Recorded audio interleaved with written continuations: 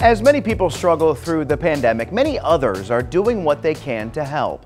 WFMY News 2's Jalen Gilkey found out how a small Winston-Salem school is helping in a big way. In a big way indeed. Many of us are blessed, myself included, and don't have to worry about food security. But it's become a reality for a large number of people during this pandemic. So the students at Calvary Day School wanted to make sure those people received the help they needed.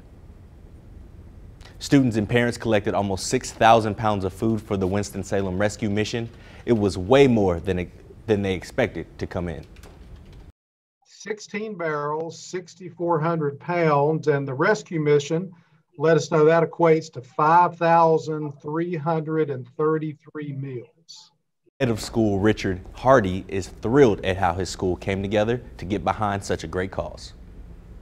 That by doing something very small, it can make a big difference in the lives of other people. And hopefully it inspires within the hearts of our students a desire not just to do this at one time during the year, but where it would be part of their life pattern or their life practice to be a blessing to other people.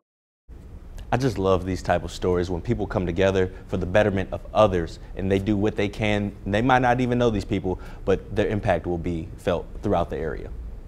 Well, and don't think for a minute that the kids don't, you're teaching them a lesson that does stay. He's right. This lesson will stay with them. I've noticed it with my little ones too. When they do something like this at the elementary school, they remember it next time. And kind of the innocence of a child is a really cool thing when it comes to the act of giving. And I love that they're encouraging us and their students, and hopefully, they'll take that out into their communities like you were saying and do similar things to help others.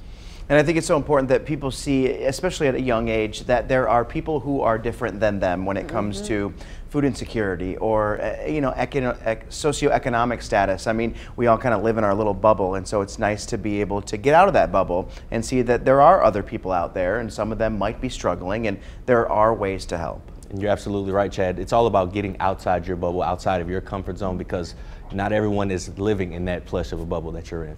We know that food banks, especially our local ones here, have seen more people than ever throughout the pandemic, with unemployment numbers being higher. So I think that this is a perfect opportunity to talk about many different topics. And so great that they just blew that record or that goal right out of the water. Absolutely. Awesome. And Mr. Hardy did mention, he said, most schools, a lot of schools, they use they do their food drives during holidays, Thanksgiving, Christmas time, but they chose to do the end of the winter because he knew there wouldn't be as great of a supply and the need would be just as high.